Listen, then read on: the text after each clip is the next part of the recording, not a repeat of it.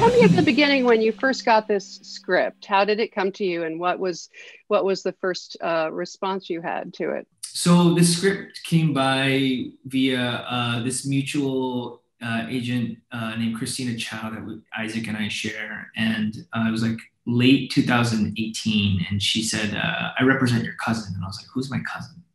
And she's like, "Isaac Chung," and I was like, "What?" It was so strange because I didn't really talk to Isaac. He's my wife's cousin, and I had seen his first film, Munyang Rangabo, the first year it was out in theaters when I met my wife. And then for it to come full circle like that, to have this Kismet moment where Christina was telling me that there was a script that he wrote that we'd like you to see, I was like, well, this is so wild. And so I read it, and it was so honest. It was so truthful, and it was so confident in its own point of view that I really loved it. I loved it most that it was unwavering in its own self, that it didn't require a juxtaposition to anything else but its own existence. And that is something that I'd been looking for a while because, I think personally for me as an Asian American actor, I think we have a lot of scripts like this that want to explore our stories. And I think sometimes we get mired too much in servicing larger expectations of an audience or a gaze, or trying to find a way to piece together an identity. But this one was just like, no, this is a story about this family and we don't have to explain anything. What were some of the other scripts that were coming your way? I mean, you have this remarkable career where you began with this 7-year run on Walking Dead. Was it really just 5 months after you got to LA and started auditioning that you landed that role? Yeah, don't tell too many people. No, I'm just kidding. I've already told people it's terrible. I think everybody knows. Yeah. I think everybody knows. But you were able to leave with the confidence that comes with being a star, established, a name, a brand, if you like. I hate to use that word. But I find it really interesting that you chose to take off and do art films after that. What was being presented to you that made you make that choice? 새로 시작한다고 그랬잖아. 이게 그거야.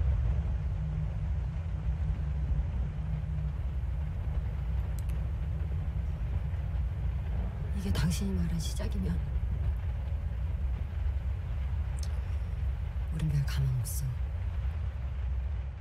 We can get deep into this one. I think for me, I simultaneously held and kind of pushed away a feeling of knowing that I was one of few Asian American faces on TV and cinema at the time, especially.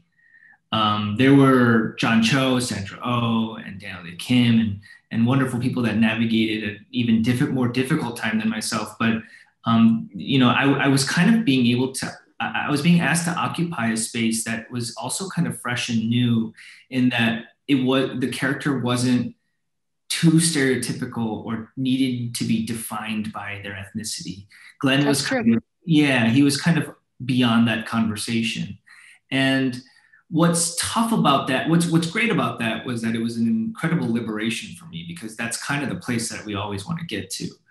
On a societal context, I think the context hadn't been really laid out to give a backstory to someone like Glenn, to understand where he might have come from and have at least a larger societal understanding of who a Korean American kid like him could be and was from.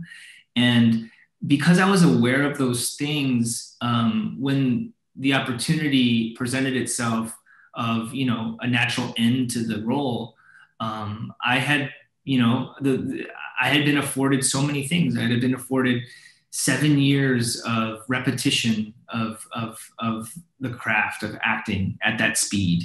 I've been afforded understanding what it's like to be the biggest show in television at the time.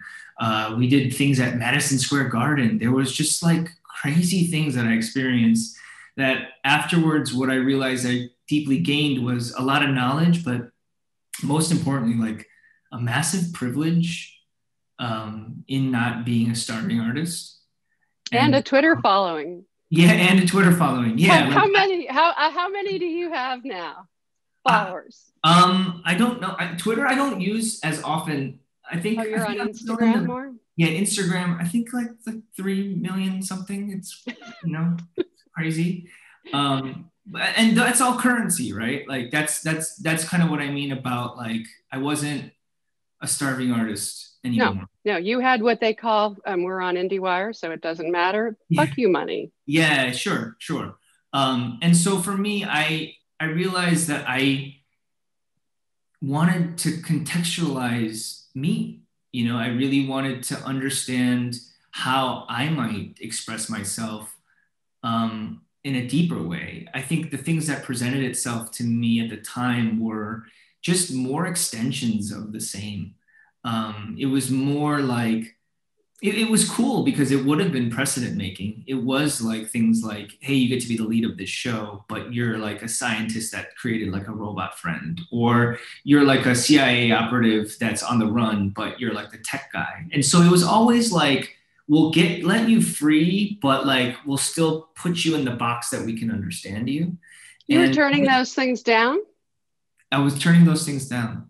And it was because I just spent 7 years doing it. I spent 7 years ostensibly playing that person. And I don't know where that confidence came from. I actually don't think it was confidence. I really think it was more like I just spent 7 years immersed in a reality that wasn't mine. And I couldn't tell the difference between where I ended and where that began.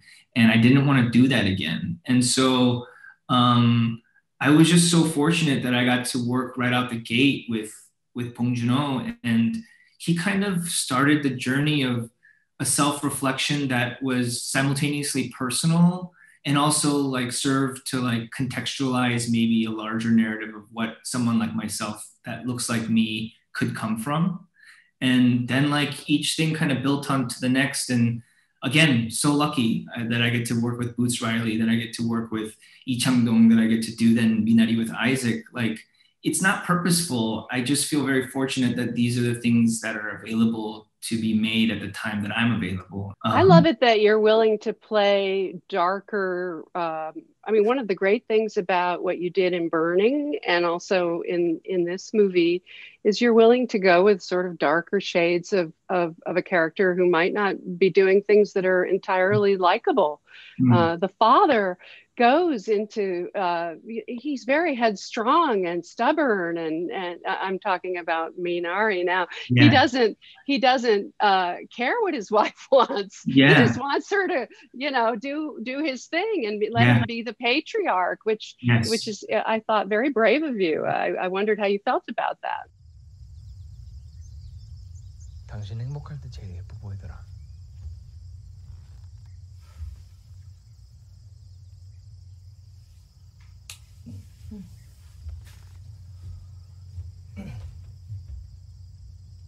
I think it's my natural attraction to my own humanity. I have no desire to uphold or be seen in a way that's a holier than thou or an untouchable context. I think for me, like, it's more powerful to feel human. And that's kind of where I'm operating from. If I go too deep into it, it sounds super pretentious, but it's existential at some point. So you liked the script and you came on as executive producer. What was that about?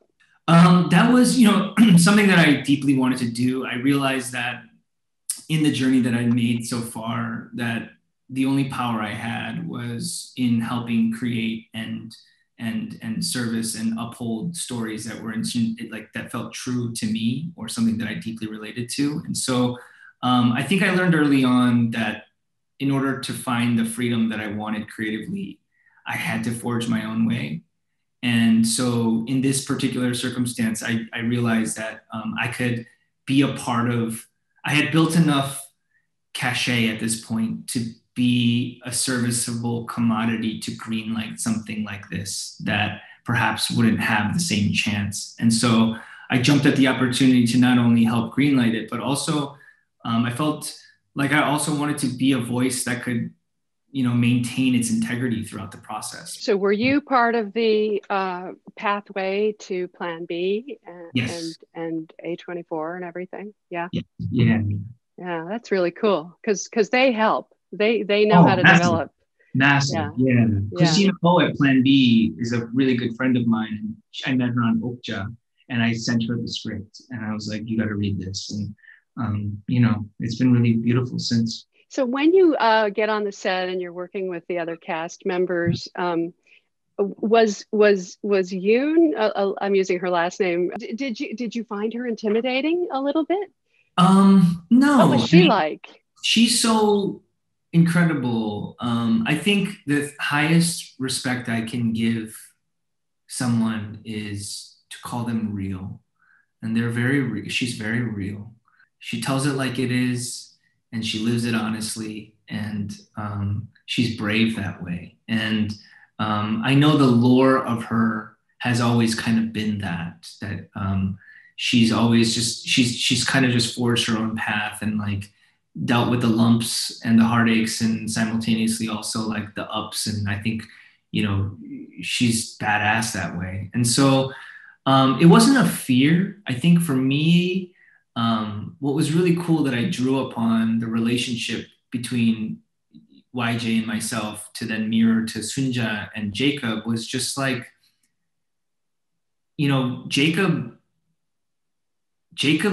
doesn't kind of want Sunja there because Sunja's the only one of the people that can actually probably really see him for what he is and see right through him.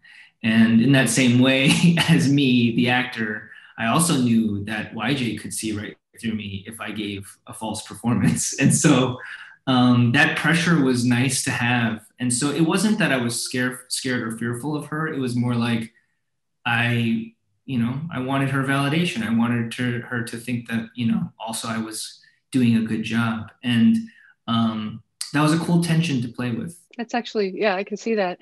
Well, the other thing that moved me so much about your character, and you do draw us in and you make us care about him, which is of course everything. But he seems so lonely and isolated from his own family, and he's just soldiering on in this very intense way. And I couldn't help wondering if your own father played a part in how you played Jacob. Perhaps to some degree. My dad wasn't as brooding as Jacob is, or maybe even I am. But my dad is a pretty genial-natured person. But I will say, that drive to uproot your family, especially when my dad had a really stable job as an architect and he owned a home in Seoul. It's not like we were doing bad. He made a decision to uproot his family to get land. And that's such a bold move and such a bold choice. And I often thought about what compelled him to do that. And, when I asked him about it, he doesn't even know himself or remember. He just knows it was a feeling. And, as an extension of my own father, as the son of my father, I think I also resonate with that feeling of just like wanting to make my own life and wanting to find who I am and what my purpose is and what I'm here to do.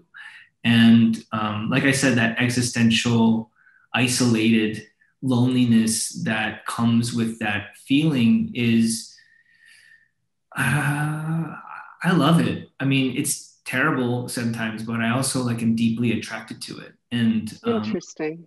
Yeah, I think that's Jacob to me. And that's James Dean to me. That's so many people that have just lived in the gaps and thrived in the gaps. And I like that.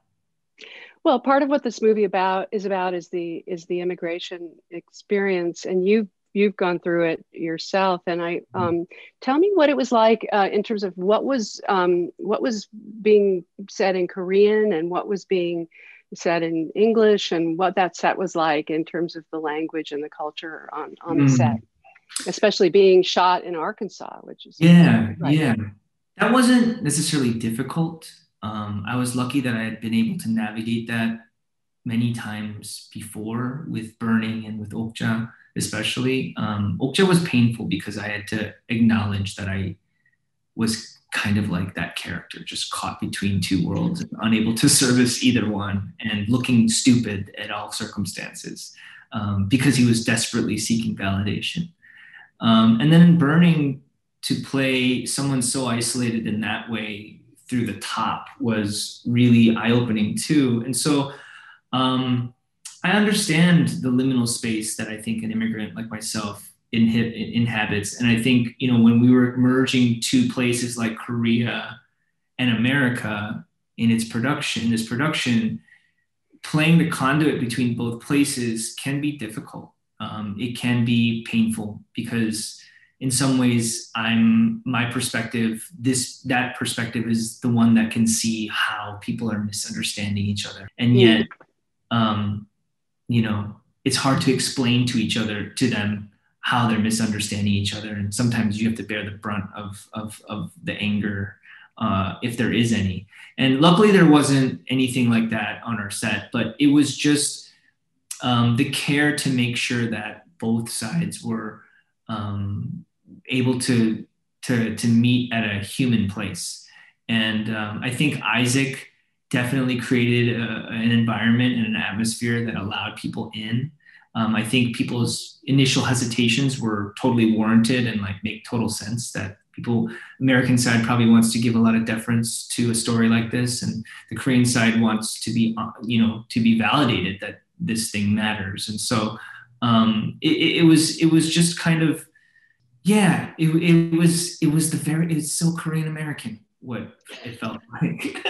Okay, good answer. Good answer. Back to square one. But the idea is also I am fascinated by the idea of all these different audience pockets that exist out there.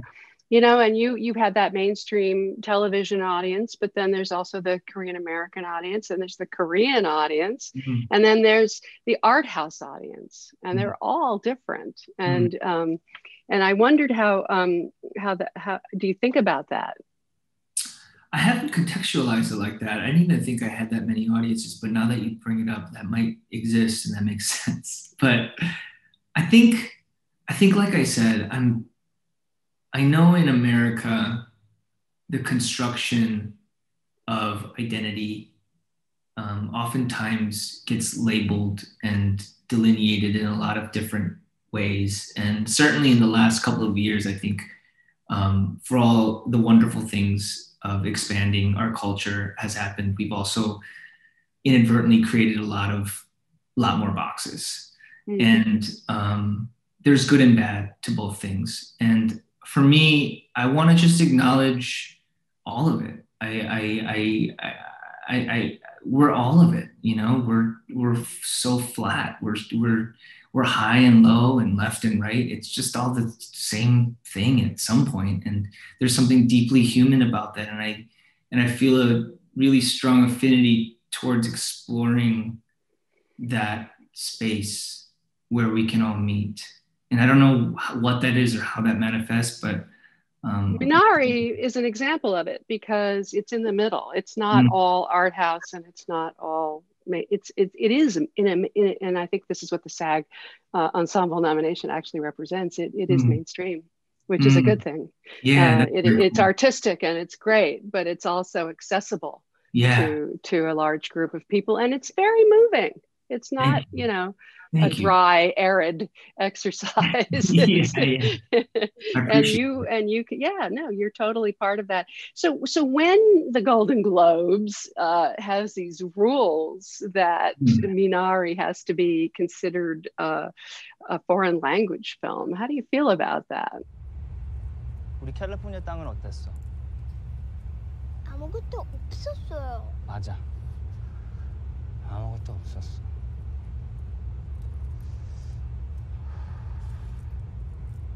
Well, I get the anger. I get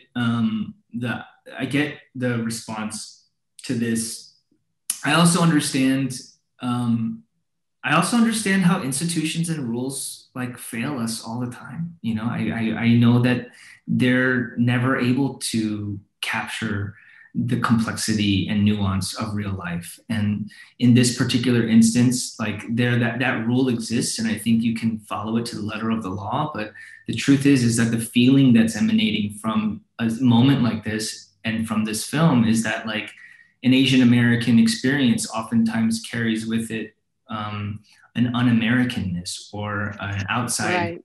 perspective, and never kind of encapsulated as part of Americana. And so whether the rule is sound or not, that's the feeling that's coming from it. And so I'm kind of really proud to be part of a project that kind of shot an arrow directly at the bullseye of what this feeling is. And it's challenging these rules and institutions that often fail us, because how can they know until we tell them? And this thing is telling them like what they might be missing. And I'm also then proud of the vocal voices that are calling it out for what they feel and what this means to them. And I don't know if that'll change anything. I hope it does, but it feels right and cool that this thing gets to be that. Absolutely. So this broke out really big at Sundance 2020, and it got the jury prize, the dramatic grand jury prize. It got the audience prize, which is rare that you get both. And then COVID came. So it was. I think it was going to be a summer release or something. And so what was that navigating like? I mean, were you really worried that the movie would get lost, or? This film, in and of itself, feels like it's just creating its own terms. It felt like Isaac, and I don't want to get too intangible with it in some way. Like Isaac wrote something, and he wrote something that I feel attracted very specific people to it. And when we were making it, the things that would happen on set, the people that would come to it that we would find really amazed me, and it was so special. And like the moments that we would catch that weren't scripted, the single takes that we had, like the kind of the difficulties we had to manage that ended up creating like incredible better opportunities. I only count it as like part of the journey of this thing. And so I'm not saying this movie brought on the pandemic. Please don't think that. But I'm saying, you're saying it had a life of its own. Yeah, and it continues to do so. I think it navigates something. There's something about the backdrop of this pandemic and the tragedy and the isolation and the sadness that is so pervasive of this time that I think Minari reflects or is made more poignant by. And when it was first happening, sure, I did worry. I was like, oh man, like we're not going to be able to do the fun things that we thought we were going to be able to do, to on film festival and like hang around and like. But the lessons that I've learned from getting a lot of these things taken away was the same lessons that I think Jacob learns in Minari. Just like what's really important and who are you sharing this experience with, and maybe it's a reflection on a larger end of like what we're all going through too. So I don't know. I mean, these are my justifications as I've tried to justify the pandemic life to myself with 2 young kids. But I think it'd be foolish not to take some of these lessons with it. So that's kind of where I stand about it. Like I don't even know if that many people would have been able to see this film or will see this film if it wasn't this situation. Who knows what things or news would have buried this film if it was just out in the open in a normal environment. I don't know. But luckily, A24 has somehow figured out how to navigate this. So let me ask you about The Humans, which is your next, right? That's been delayed as well. But I think, So what's going on? Tell me a little. I saw that on Broadway, I think. Oh yeah, great. Yeah. I was so lucky to be a part of that cast too. I mean, it's Richard Jenkins, Jane Hoddeshow, Jim Squibb, Amy Schumer, Beanie, and then Stephen Karam is so special. I've seen it, and there's nothing like this. He made something new, and he's an incredibly inspired, special writer and playwright. But even more, I think he's an incredibly special director. And so, yeah, this was another one of those immersive experiences where I'm surrounded by other artists that are like really down to game for this project, and that was cool. I don't know how I get so lucky to find these people, but like, it was another one of those, you know, you just leave, you're being like, hey, like that was cool, right? And we still talk on a text chain, like that was cool. I wish we could just get this movie out there, but yeah, we'll see. When is that coming? Do you know? I have no clue. I wish I did. Okay. I look forward to that. I look forward to what you do next. And thank you for taking the time to talk to us. Thanks. It's a pleasure to talk to you. Thank you.